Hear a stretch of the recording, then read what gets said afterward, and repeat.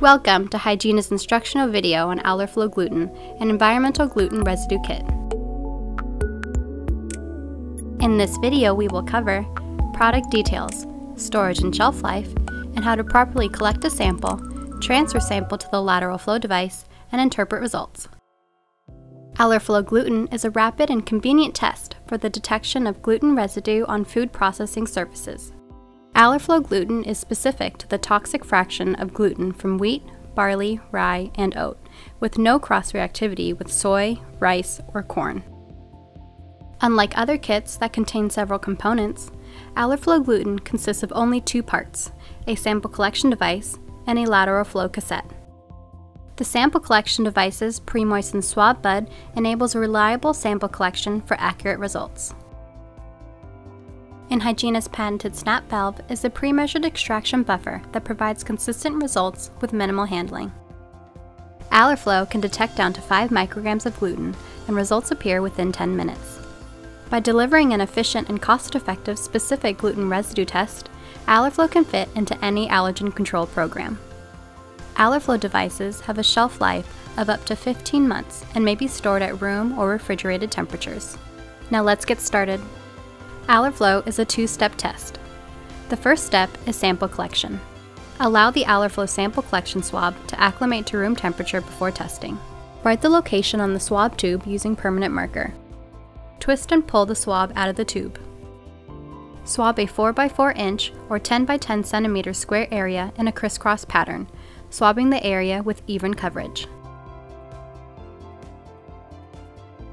When swabbing an irregular surface, ensure the swabbing technique remains consistent and swab a large enough area to collect a representative sample. Apply sufficient pressure to create flex in the swab shaft. This maximizes sample collection to improve the accuracy of test results. Be sure not to touch the swab shaft when collecting sample. Touching the swab shaft contaminates the test and will produce inaccurate results. Rotate the swab tip while collecting sample to ensure maximum sample recovery. As you can see in this image, rotating the swab ensures the entire swab tip picks up sample, resulting in more accurate results. Reattach the swab back onto the tube and firmly seal the device.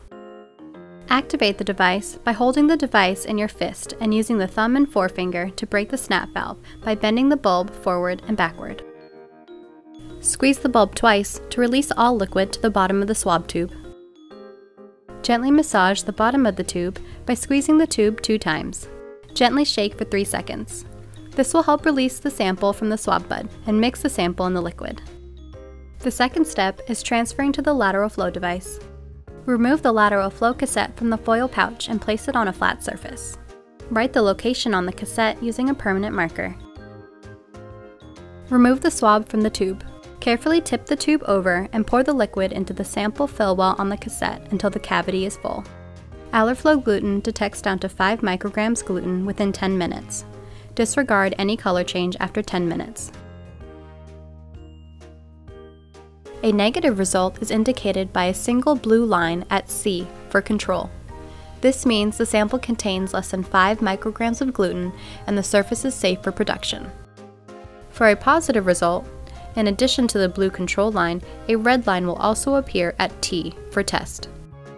This means gluten residue in the sample exceeds 5 micrograms, and the area should be re-cleaned and retested until a passing result is achieved. The intensity of the red line will depend on gluten residue present in the sample. If a blue line does not appear, the test is considered invalid. Repeat the test with the new lateral flow device.